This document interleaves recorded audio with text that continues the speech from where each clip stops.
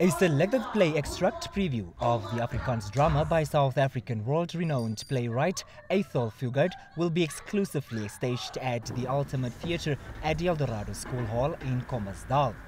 The 38th Annual Theatre Festival will focus on gender violence, a pandemic viewed and considered to be a growing African social problem, and also reflects on families that are trapped in abject poverty. We are now doing that play to show that the relevancy of abject poverty is everywhere in Africa.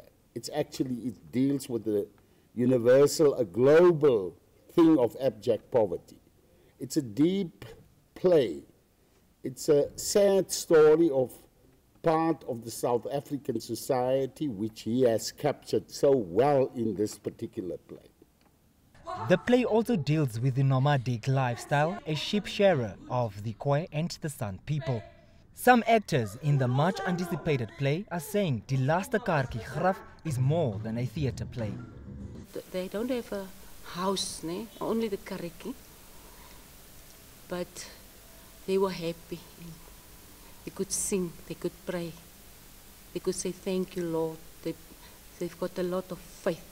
And we are trying to show the people of Namibia that the Khoi and the San people have been quite neglected, and they are traveling, looking for jobs, whatever they can do, and just to show people in what abject poverty they lived. Although we are poor, living in this condition of ours, we're still happy.